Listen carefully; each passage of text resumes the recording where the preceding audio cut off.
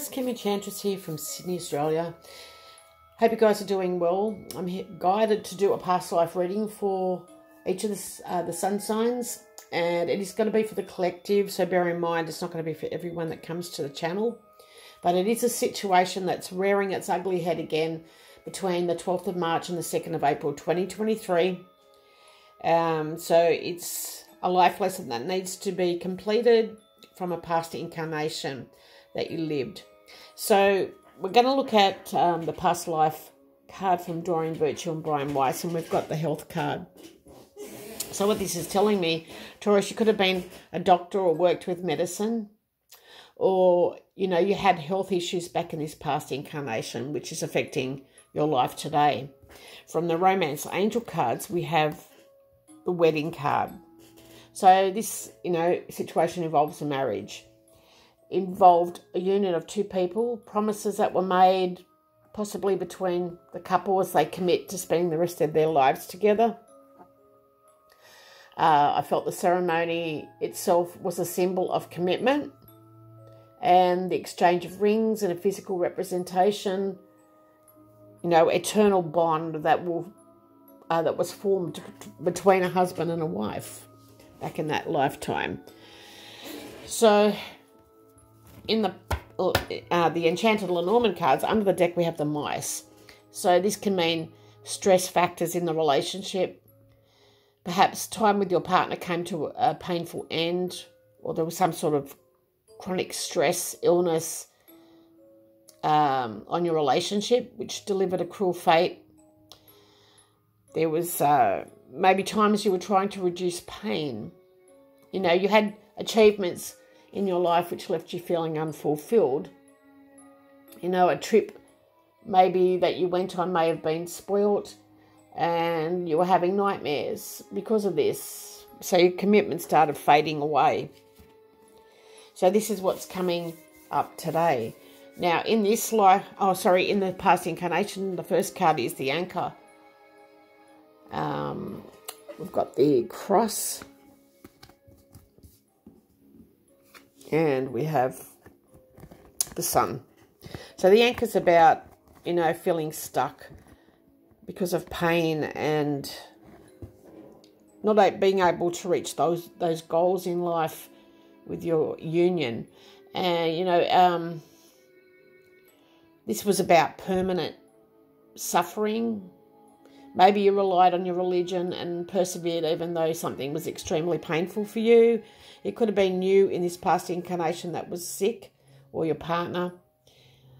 I felt you tried to keep moving on with your life. You kept to your promise and persevered with the commitment. And you were suffering to achieve success and struggling with your emotions. But you longed for this commitment. So in this lifetime, what's coming up is the ship, the moon, and the ring. So I feel like you're going to be doing some traveling in this lifetime towards a person who's very well known from a foreign background. Could be the same partner that you were with in this past incarnation. Now you're happy to be making progress on a holiday, dreaming of a commitment and honouring your past commitments. But this is someone that you may want to settle down with. So it could be Leo or Cancer.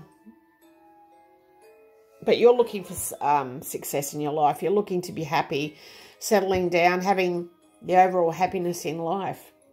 Now, under the deck, we have the mice, the diviner, and the fox.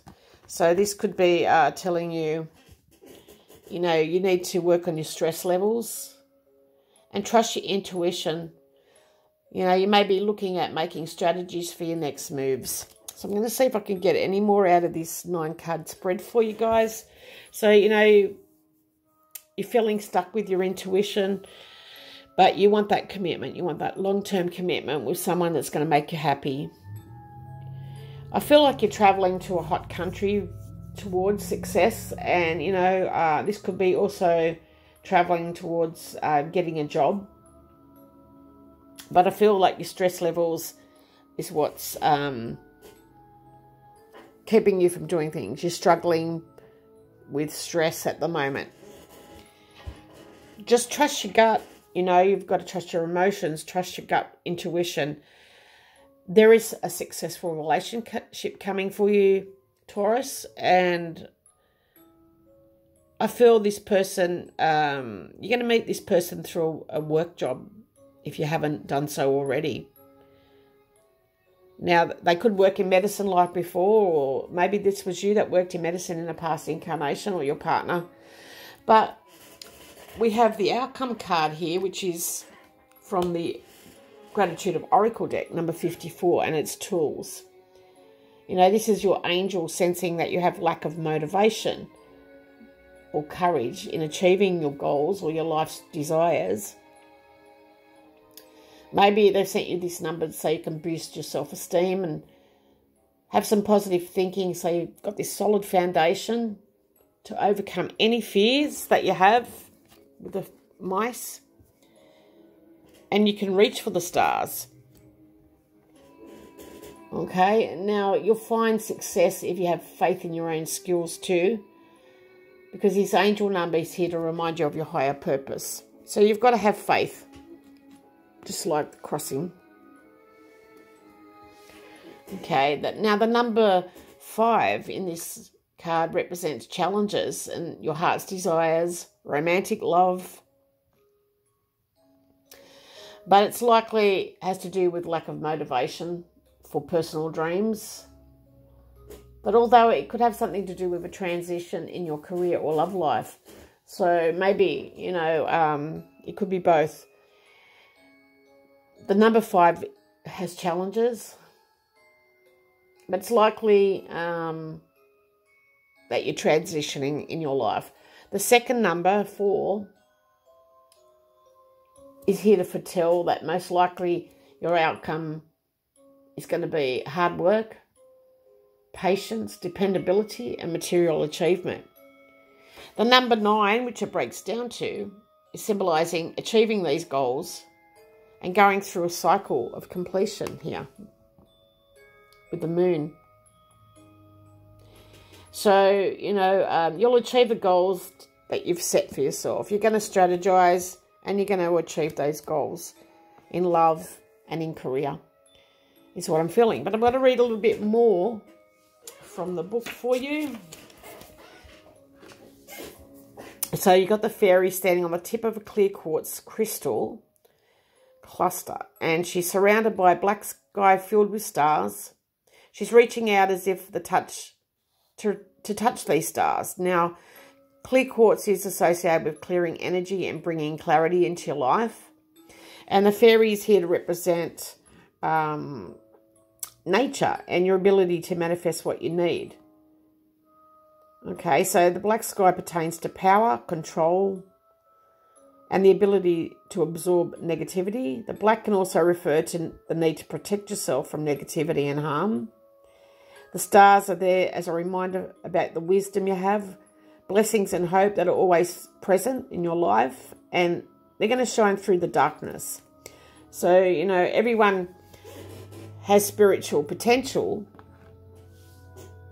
that can be nurtured. So you know, maybe you've got to nurture these spiritual practices, raise your energy and help connect to the divine power with, you know, within yourself and those people around you.